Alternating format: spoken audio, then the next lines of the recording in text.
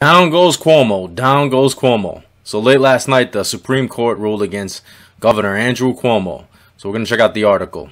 It says, Supreme Court rules against Cuomo's coronavirus limits, with Barrett playing a key role. Chief Justice Roberts sided with the court's liberals and the dissenting opinion. That guy Roberts is a big problem. Big problem. So let's go on and see what the article has to say. The U.S. Supreme Court on Wednesday night blocked New York Governor Andrew Cuomo from reimposing his strict attendance caps at worship services in the areas hit hard by the novel coronavirus, or the China virus, or the China plague as I like to call it.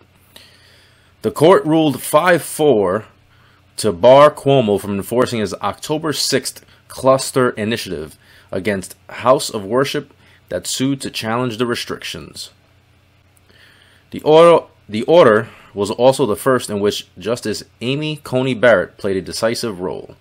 We all know Barrett was appointed by Trump. We all know that. Good job, Trump. Meanwhile, Chief Justice Roberts joined the court's liberal wing in the dissenting opinion, which stated the court had acted rashly. Shocking. I don't even know why that guy's there, but whatever. Cuomo's initiative had created a color-coded limits on massive gatherings and business operations in an effort to stem the outbreak in New York City areas that were experiencing a surge in the cases. It was aimed at houses of worship. Let's see what Neil Gorsuch had to say about this. It is past time, to make plain that while the pandemic poses many grave challenges, there is no world in which the Constitution tolerates color-coded executive etiquettes that reopen liquor stores and bike shops, but shutter churches, synagogues, and mosques. Facts. At the same time, the governor has chosen to impose no capacity restrictions on certain businesses he considers essential. As it turns out, the business the governor considers essential, including hardware stores, acupuncturists, liquor stores, bicycle repair shops, certain signage companies, accountants, lawyers, and insurance agents, are all essential too. So, at least according to the governor, it may be unsafe to go to church, but it is always fine to pick up another bottle of wine, shop for a new bike, or spend the afternoon exploring your distal points and meridians. Who knew the public health would so perfectly align with secular convenience? I think he's trolling, but that's pretty funny. That's pretty good.